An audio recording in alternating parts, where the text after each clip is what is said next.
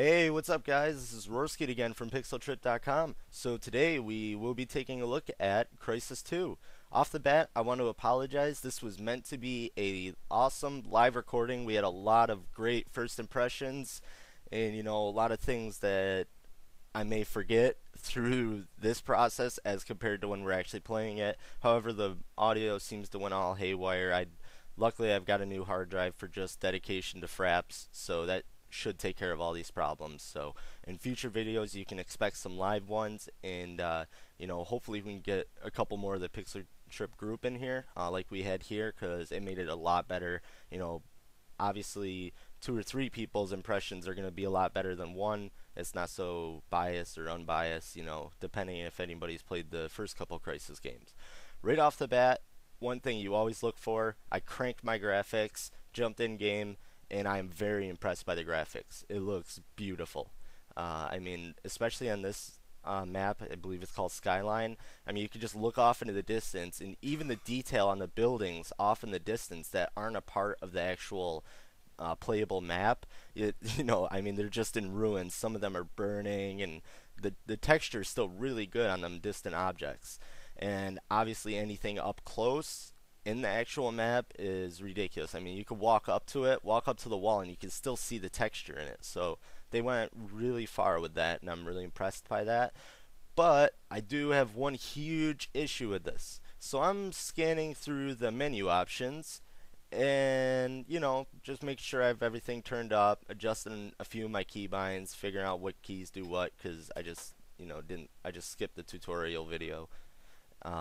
So I'm going through anyways, and there's an option for aim assist, and at that point I really lost all faith in the game as far as whether or not I was actually gonna play it, because let's be honest, we're playing with a mouse and keyboard. Why do we need aim assist? And I wish they had ledge assist so I didn't jump off and kill myself.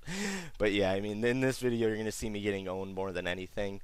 But I just, that pissed me off so bad. I am so mad about that because I love the gameplay. It feels really smoothed out, and I was still, even with fraps running, I was able to run this game at full. So it makes me feel as though the graphics are really smoothed out, and they didn't just go, oh, graphics, graphics, graphics, and then it run like shit anyways, and not people not be able to run it.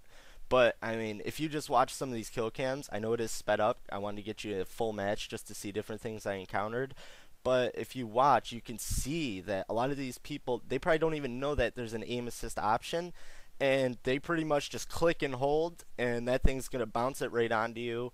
And I mean, yes, technically I could probably still kill them, but I mean that gives such a huge advantage. I mean that them are things, these kind of things are people that are for usually for people that hack, and they want to feel like as though they owned by using auto aim or aim assist or any of that bullshit. So that's one thing that really set me off about the game, and it kind of sucks because everything else I'm a huge fan of.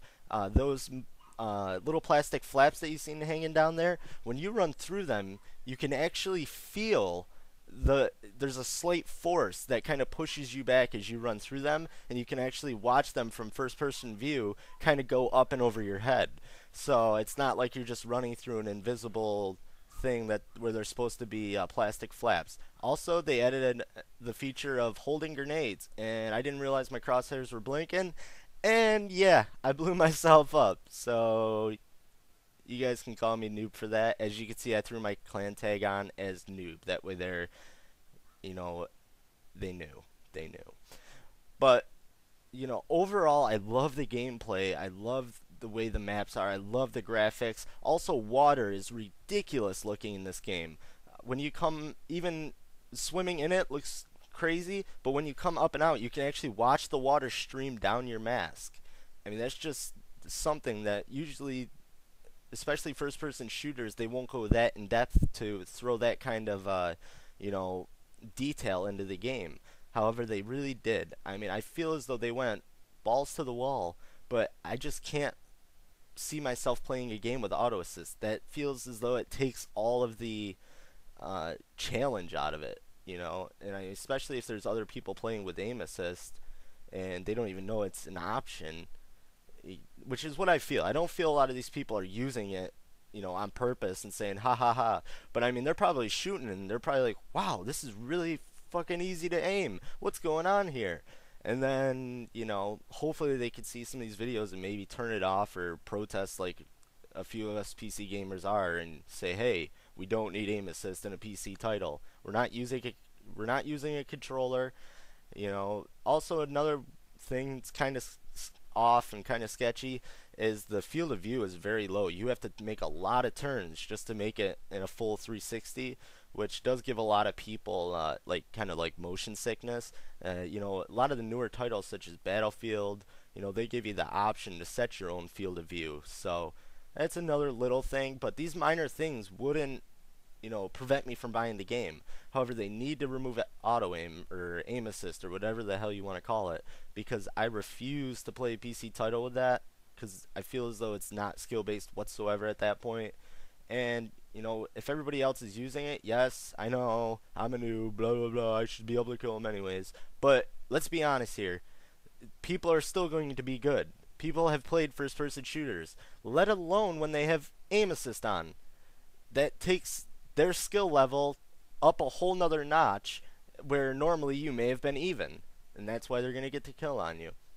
But I mean, I can't help but rant about that, because that's just something that is just severely pissed me off about this game, and I would have already had this game pre-ordered now if it weren't for that. But I mean, I guess that comes down to everybody's own opinion whether or not it needs it. Anybody who thinks it needs it, you're a fucking idiot, I guess is what I'm trying to say. But I mean, overall, it's a great title. I think it's going to be a huge success for them, and they've really stepped it up as far as gameplay goes. And I was definitely stoked to play it. I still had a great time playing it. Lost my throat a little bit there, but I'm glad you guys came to watch me get owned. In the future, you can expect some more live views. We actually have like 5 hours of Magica I have to sift through. And thanks for watching, guys. I really appreciate it.